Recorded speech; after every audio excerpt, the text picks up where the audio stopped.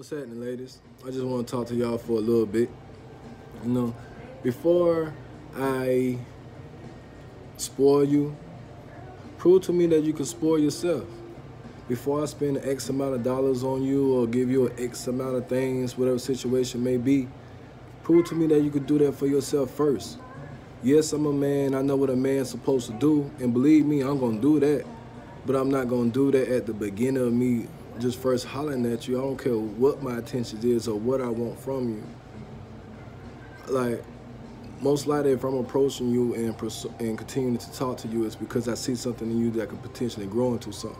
With that being said, I want a woman that can stand on her own 2 feet. Like when I'm out getting the bag and you at the house or wherever you at, I don't want to have to worry about you. I don't want to have to stress about was she okay, is she handling this, is she doing that. Like I want a woman that can stand on her own 2 feet, you know, could speak up for herself. You know, she don't need me. But when we get together, you don't have to do all that by yourself no more. I can make that task easy for you so you can focus on other things, like making sure I'm balanced, making sure the house and the kids is balanced. Because I got you after that point, but you gotta prove to me first that you could do it yourself. I want a woman that could potentially go be a wife.